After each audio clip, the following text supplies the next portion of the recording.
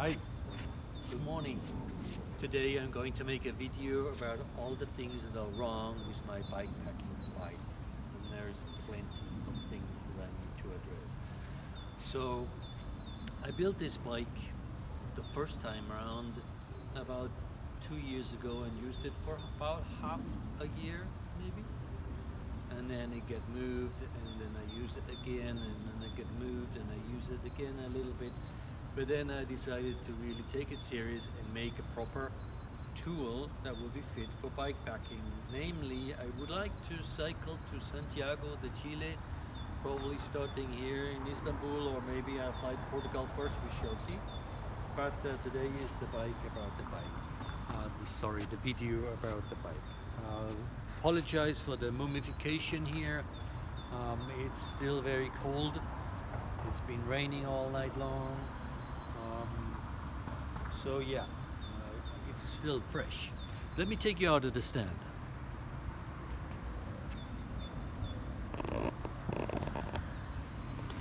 Let's have a look at what's all wrong here. The first thing is the headset is loose, and since I don't have 3 hands, I can't demonstrate. And also, I'm using a 90mm rise on a 700mm bar, which is plenty, so I'm trying to eliminate the super ugly looks here just a touch. I just seen a burst this cable here. That must have happened when the bike fell down, so I'll need to replace that cable too. So, but let's sorry, this is the three-handed issue here. I have this super cheap weight stem that looks totally naff in its red anodization, so I will see what I can do about that. Probably polish some of the easy to be polished surfaces, and that will lose a little bit of the height and make this hopefully look a little bit less grandfathery. So we'll see what that gives us. So that's definitely one thing. And then I can address the loose headset. This is obviously a threaded fork with a quill stem adapter, and you see that there's something is not quite right here. As I said, the bike fell over and some things are not as they should be, so we'll need to see what's going on. I'm generally quite happy about what I assembled, and especially my self-turned spacers, which gives me a little bit of extra height. I think it's about 18mm. This gives me also the quite fat tire gives me extra height. So I've done this, if I zoom out a little bit, to give me as much height with some readily available elements. So tire, spacer, riser, and quite a rise in the stem, in the short stem, and then the 90mm riser bar. So I think I can live with a little bit of extra. What I'm realizing here riding along, that sometimes an extra hand position would be good, so I will bring out these little things here, bolt them on somewhere there, and see how that actually fares. Sorry about the color. Yes, the colors are a mess here. I've been fiddling around with different things, but I decided that I want to go a bit calmer. So I've tried a couple of different colors of grips, and I think I'm gonna go for that. The sparkly black. It's black, but it's not so boring black. So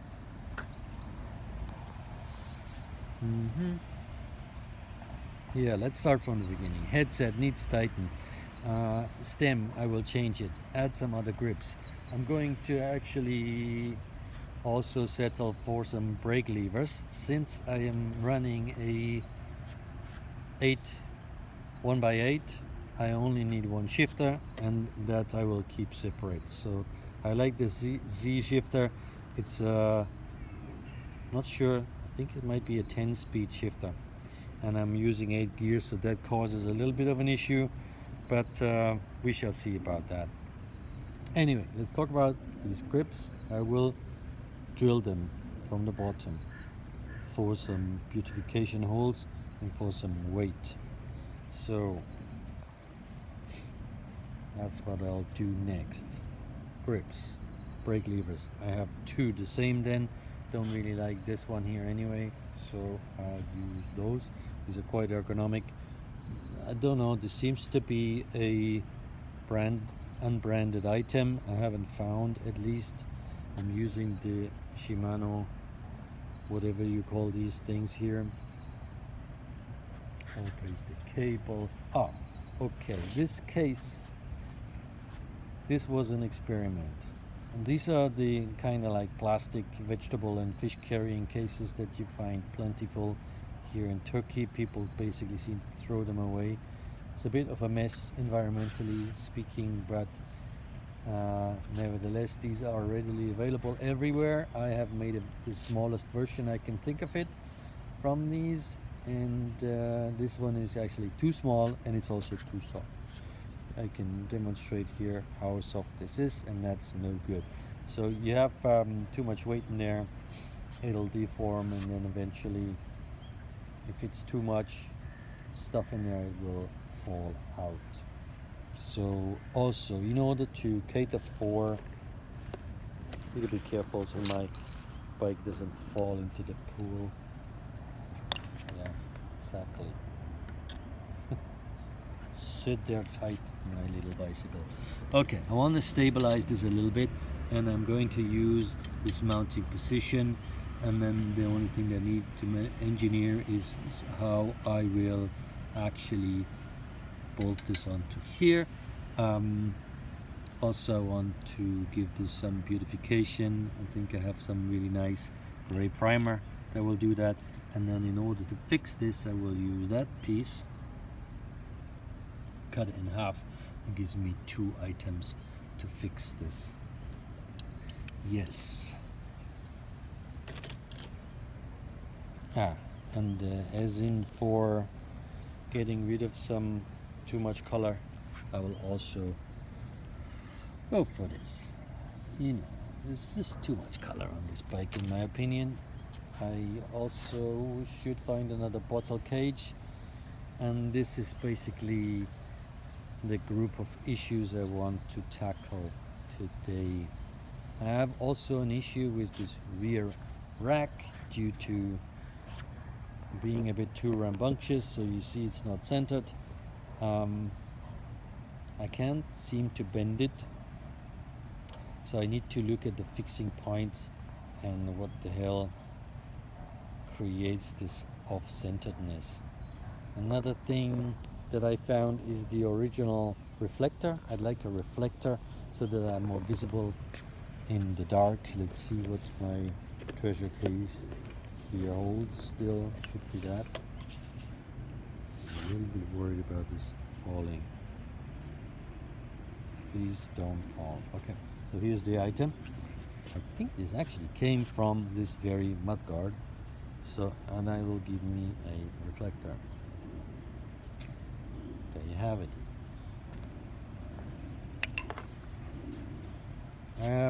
Rear brakes, fantastic.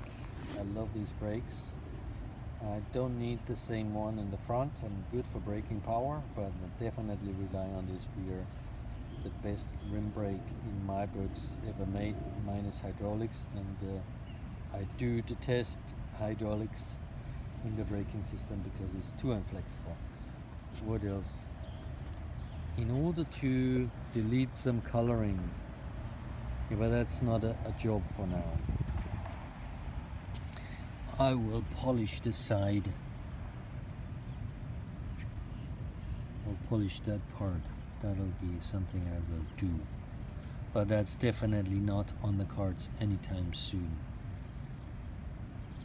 I might take some of the graphics off.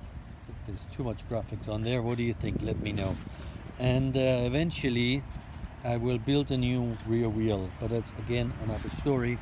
So the rear wheel will finally be able to take my brand new microshift 11-40 cassette, as I'm finding that in this mountainous area here I could be doing with extra low gear. And right now I have fitted a 36 front tooth wheel. Of course I could just do a 34. I don't really want to do that because I also don't want to just challenge the top end. It gets too slow then, you spin out. So I'll leave the 36 and I will put extra teeth on the back via an 8-speed microshift cassette. And for that I need another hub, because this hub does not gel. Even though this is 8-speed and the other one is 8-speed, this microshift 8-speed cassette is building higher than the Shimano, which I think is totally weird. But hey ho, so I will use a wider hub. Okay. Not sure which ones of these graphics shall be taken down. We'll find out. We'll do something.